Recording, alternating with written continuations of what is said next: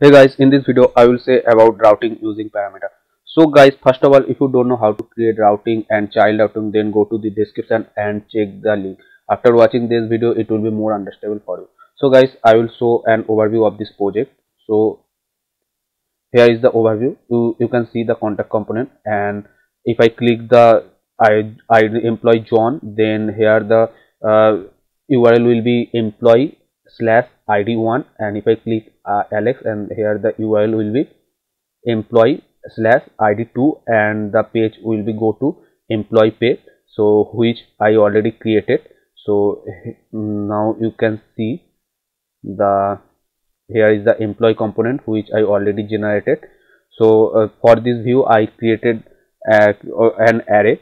So here is the array. If you don't know how to create array, you can pause the video and write the code, and I will discuss about array in another video. Here I will give you some overview of an array. So here is the interface, employee interface, where I write the type of the object, number and id number, and name is string.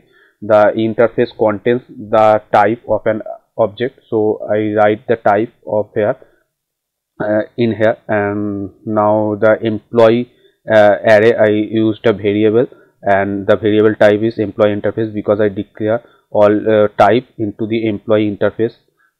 And I create an array. Here is the id1 and name is John, and id2 and name is Alex, and the employee array contains array now. And now in the below of the page I declare all employee array into the variable employee all.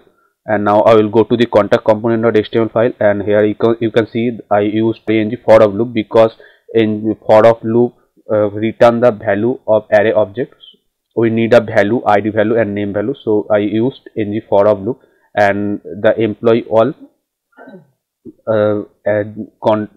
employee all contains all array, and so I used the employees variable here. And now employees variable contains all the value of array, and here is the employees id and employees name. So now I will show you how to create routing. So first of all guys, I will go to the app module.ts page, and here is the app module.ts page. And you know, when we generated a component, then it's automatically imported in app module.ts file. So here is the employee component automatically imported.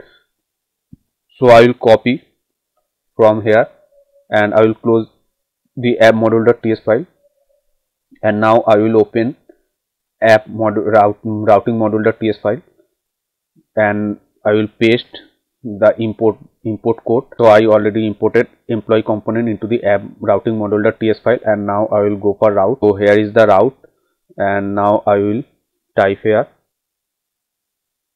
curly bracket path colon, if the path employee, and slash colon id. So if the path employee and slash id, then component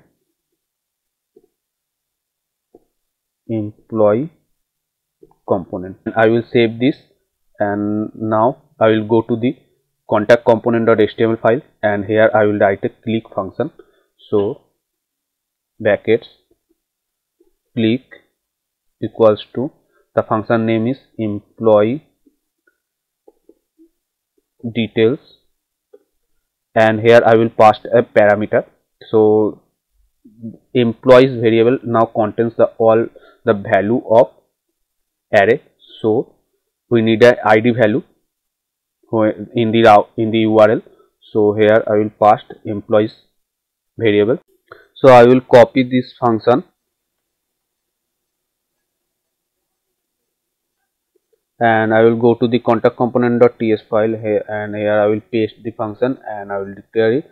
So this dot router dot navigate. So router means the contact page, so the contact page will be navigate when the path is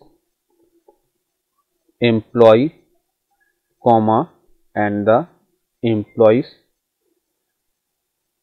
id So the when the path is employee slash employee ID, then the router means the contact page will be navigate.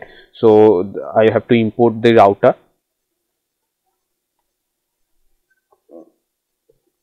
So import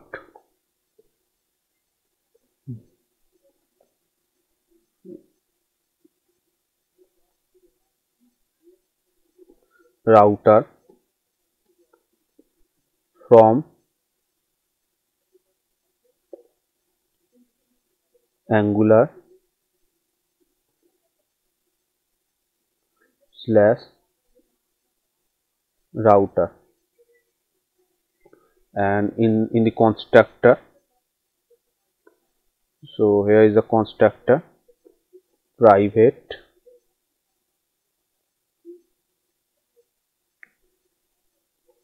router, and the type is router. So I will save this, and in the contact component.html file I will save this, and I will go to the browser, and here is the view. So now if I click the first employee, so it will be go to the employee page, and the URL will be employee slash id1. So let's see. So you can see the employee works, that means it's employee page, and here is the URL employee slash id1, and now I will go to the back. So now I will click the second employee. You can see the employee slash id2, and it's a employee page. So this is the parameter routes.